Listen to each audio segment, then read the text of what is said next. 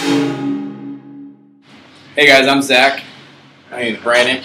And we're going to go over the power clean with you today. We're going to tell you some of the common errors that there are. The power clean is done in four major movements. You have the first pull, the transition, the second pull, and the catch at the very end.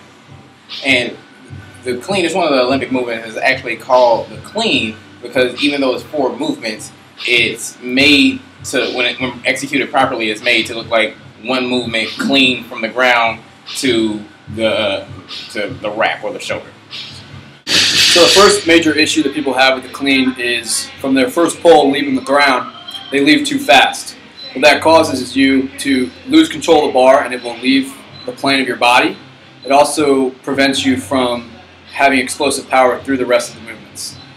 And by leaving the floor too fast, you miss your second pull. So if you slow down and go with a slow controlled movement from the first pull through the transition up into the second pull, then you make sure you get that proper thigh contact, and you can explode through what's called the triple extension, putting the most power that you can put into the bar. And also you're able to keep it close to your body, because when you start to explode too fast, it gets away from your body, and then you're chasing the bar, and you may be running forward when you're trying to catch it, and you're losing power. And we don't want to do that because we're training for power. First, we're going to show you the wrong way to do it.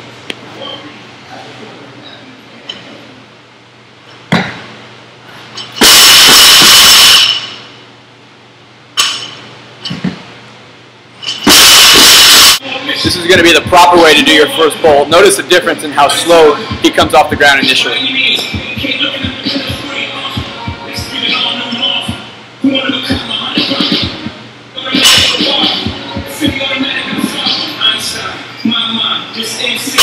So the second biggest error is too much hip contact going into your transition phase.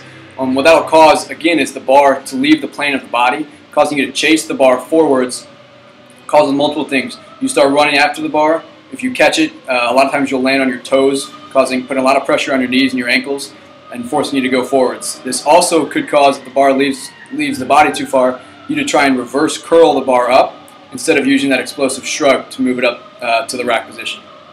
And it's another way of getting the bar out there too far in front of you and losing power. So sometimes people will try to slow down from their first pull to the second pull, and then they'll end up making that hard hip contact, and they'll end up with the exact same problem. So that's what we're going to address right now. Again, the first way we're going to show you is the wrong way. Notice how he has to catch the bar and perhaps reverse curl it up to the rack position if he can get it there.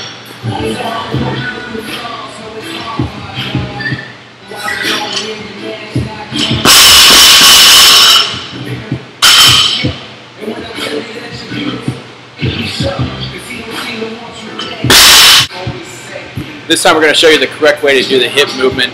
Notice how he has nice, more fluid movement. He's also not chasing the bar forwards, and he's able to complete his lift.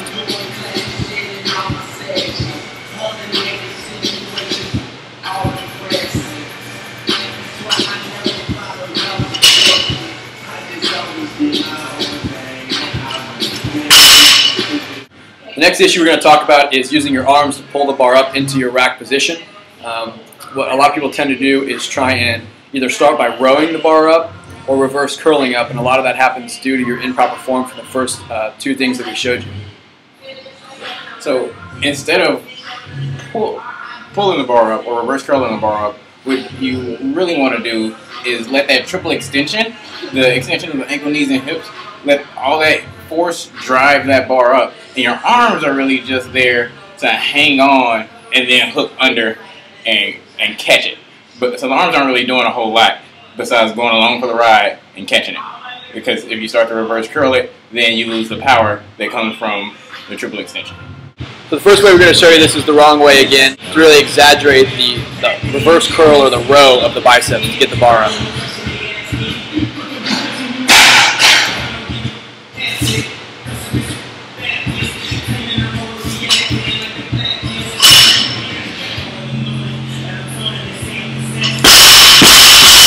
Lastly, we're going to show you the correct way to shrug the bar up using your triple extension, ankles, knees, and hips to get that explosive power.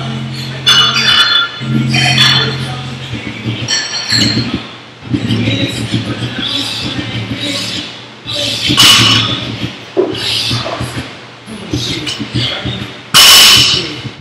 right, so to wrap everything up, the three major issues that we went over today for the power clean. First one is pulling the bar off the ground too fast. The second one was too much hip contact, and the third one was trying to curl the bar up and not using your explosive shrug to get it up into your rack position.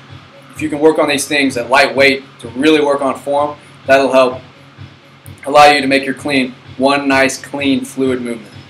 One of the biggest ways to fix really all of those issues is to focus on the triple extension, that second pull, the violent extension of the ankles, knees, and hips.